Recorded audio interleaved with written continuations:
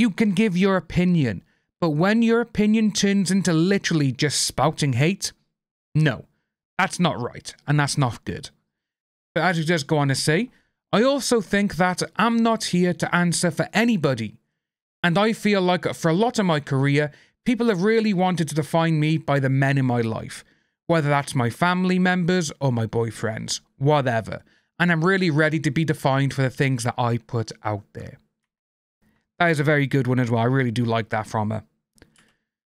E.T.'s Rachel Smith spoke to Lily Rose virtually from the Cannes Film Festival in the south of France Tuesday, where she said she couldn't be happier for her father, Johnny Depp, following the 7-minute standing ovation he received after the premiere of his new biographical drama, Jean du Barry. I'm super happy for him, I'm super excited, Lily Rose gussed. And it's so awesome that we get to do projects that we're super proud of.